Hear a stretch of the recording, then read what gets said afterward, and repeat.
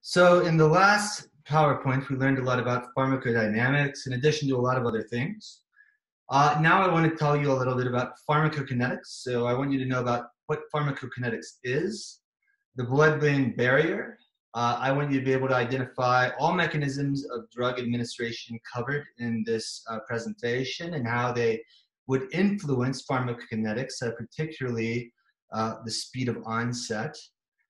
And I would like you to compare and contrast mechanistically how the following drug classes produce their effects: uptake inhibitors, postsynaptic receptors, agonists, and enzyme inhibitors.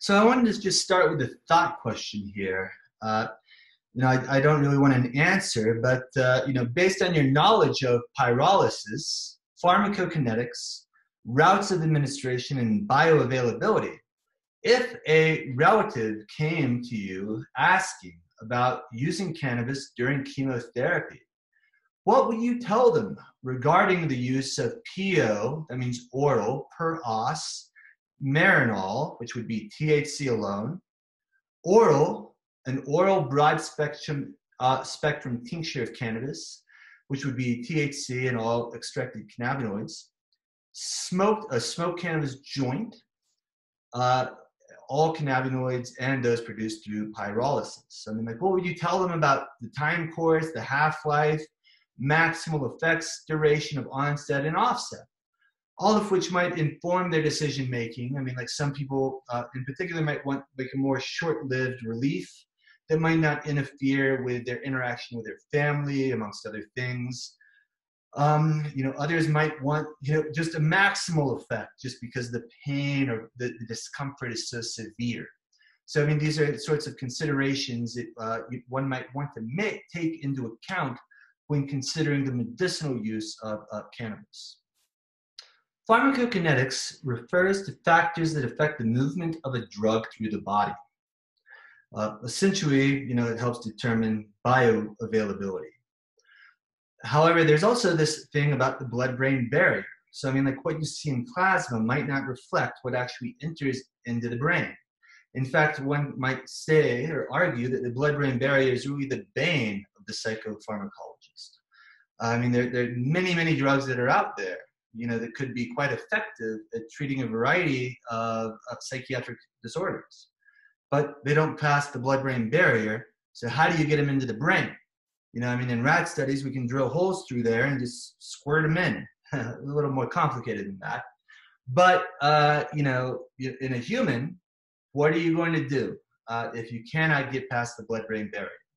So the blood-brain barrier is formed of tight junctions within the central nervous system that prevent the movement of large molecules like drugs, which can drastically limit drug availability in the brain, even if you see it in the blood. One key concept in pharmacokinetics is route of administration. And again, this is very much related to bioavailability. So if you took a drug intravenously, you would maximize bioavailability and you would eliminate what's known as lag time. You would get almost instantaneous effects, especially if the drug passes the blood-brain barrier in the case of a psychoactive drug. Then smoking, would be one of the additional, very fast methods to get there. And that's because there are capillary beds that interact with the alveoli, or the very fine, output of the respiratory system, the bronchi, bronchioles, alveoli, would hit the capillary bed very quickly without, necessarily going through the liver. However, if you take something orally, it's going to go through the entire gut and then through the intestines and then through the liver, where some of it's going to be broken down, approximately half, if it's under first order kinetics, before it enters into the, in large amounts into the blood through the hepatic portal system. And then I would like to add that, some amount of drug, really a lot depending on the ion form of the actual drug is going to enter into the blood at the level of the stomach or in the intestine, really depending on the ionic conformation and the pH of the local environment and how the two interact. but still, a lot would pass through the liver first and enter through the hepatic portal vein. This is a table from your book detailing the relationship between routes of administration and how that would influence the effects of the drug. Again, like tablets, syrups, things that you would take orally, we're going to have a slow to moderate speed of onset, whereas if you inhale or inject, that would be a more moderate to fast effect due to the capillary beds around the alveoli. A peripheral injection, subcutaneous, that would be right under the skin, known as skin popping. Intramuscular, like into the muscle.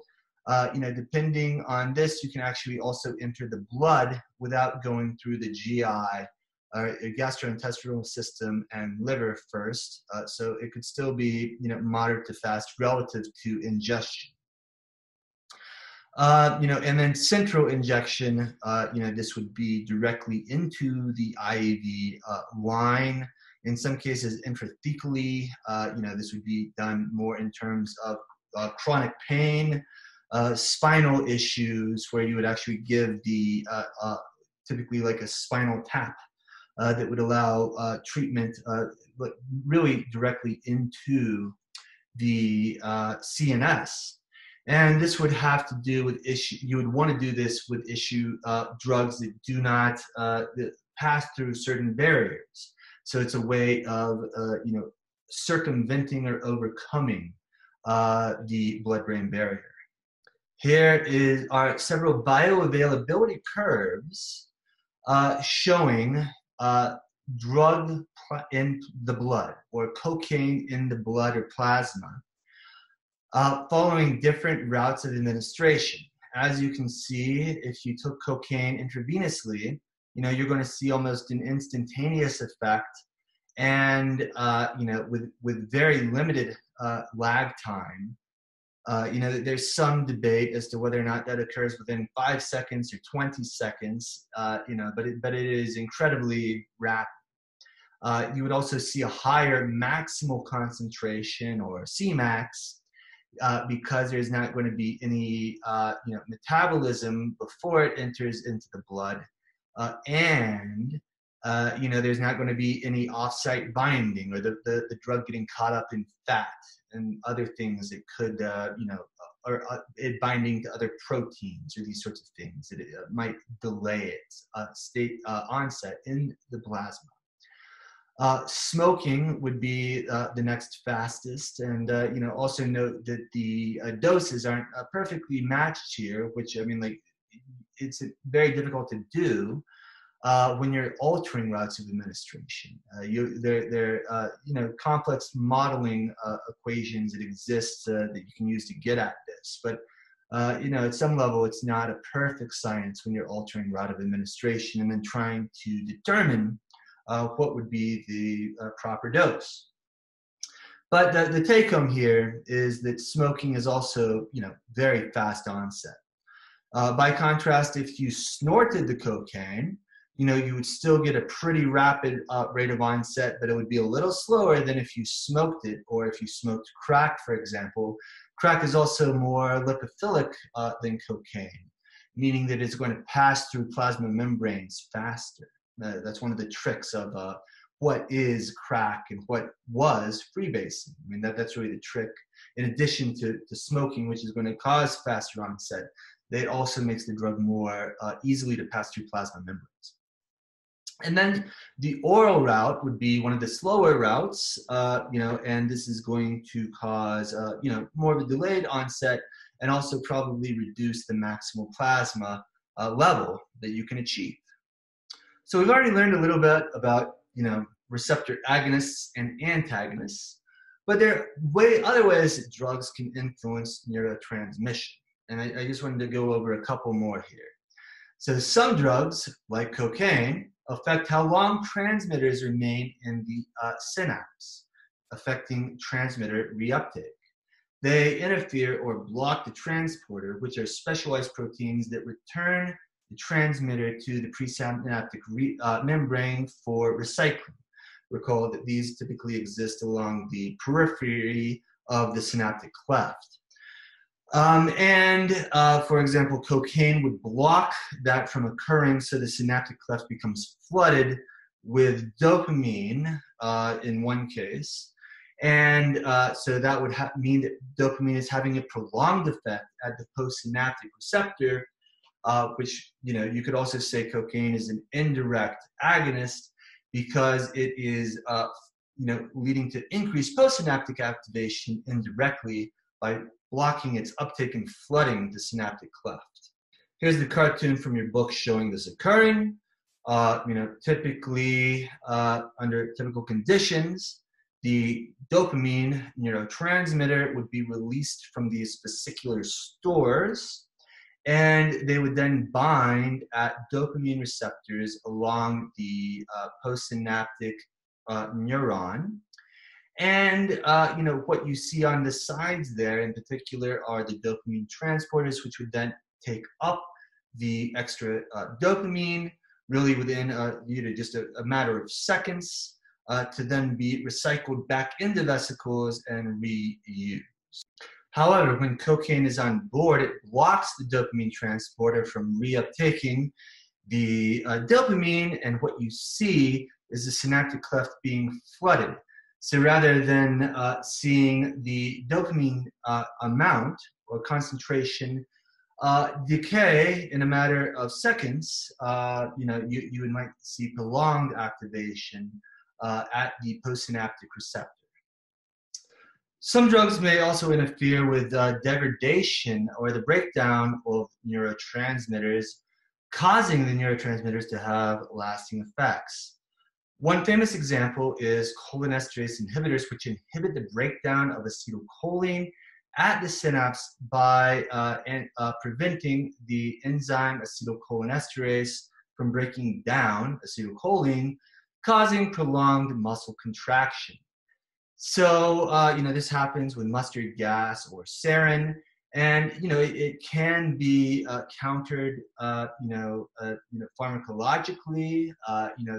Such drugs would be given to special ops forces. So that should automatically counter some of the, neuromuscular junction issues. One interesting fact with sarin and mustard gas is that due to changes due to their density, they tend to lie low on the ground. So, if you do ever find yourself in a chemical warfare attack or terrorist attack, and again, I think that it is much more likely that just a rogue terrorist group would probably be able to develop mustard gas much more easily than a biological weapon. So the chemical warfare agents, I think, you see them much more frequently being used in, through militia groups and these sorts of things than you would ever hear of a biological warfare being successfully used. But, one thing to note is if you ever are around an attack, the gases, especially mustard and sarin, because of their density, they lie low to the ground. So, one of your, I think, first instincts would be to hit the ground and try to stay low and out of sight. That is the opposite of what you want to do, because the gas is going to, stay low. So what you want to do is seek high ground. You want to go upstairs. You want to go on the roof, assuming nobody's shooting at you, of course. But you want to go up because the gas is going to go down. And this should just be review for you at this point, but just in a very straightforward. But postsynaptic receptors can either be blocked or activated by drugs that would then again be mimicking endogenous chemicals or blocking them. Prolonged transmitter receptor activity can alter behavior in profound ways. And again, this is going to occur in an effect-dependent manner rather than the entire body or system changing. And tolerance or sensitization, reverse tolerance, can occur at different time courses to specific effects. So here's a cartoon from your book that, there are really some fascinating things in here if you look at it, of different ligands binding to postsynaptic receptors. This guy is really a party animal. They have several things on board here at once. But nicotine can act on, in addition to muscarinic receptors, nicotinic ion channels to cause an immediate influx of ions into the postsynaptic neuron. LSD, you can see binding to a 5-HT2A serotonin receptor, which is fascinating and noteworthy. They knew what they were doing when they chose that receptor. LSD binds to many different receptors in the body. I mean, like over 20 in the brain. But the 5-HT2A receptor is particularly noteworthy. And that is because LSD is a serotonin or tryptamine-based hallucinogen, meaning that it looks like serotonin, much like psilocybin. However, you also have your phenylethylamine hallucinogens. Both produce visual hallucinations, unlike your NMDA receptor antagonists like ketamine, dextromethorphan, PCP. They produce more auditory hallucinations. So what's the deal with these visual hallucinations between the phenylethylamines, which don't look like serotonin? The tryptamine, hallucinogens very much resemble serotonin. The phenylethylamines, like MDMA, resemble amphetamine and dopamine. They all look very chemically similar, which makes sense, and they have additional dopamine action. But the phenylethylamines and the tryptamines both show affinity for the 5-HT2A receptor and both produce visual hallucinations. So the 5-HT2A receptor is at least one common denominator between the two that could explain why they both produce visual hallucinations despite being in completely different drug classes based on their chemical structure.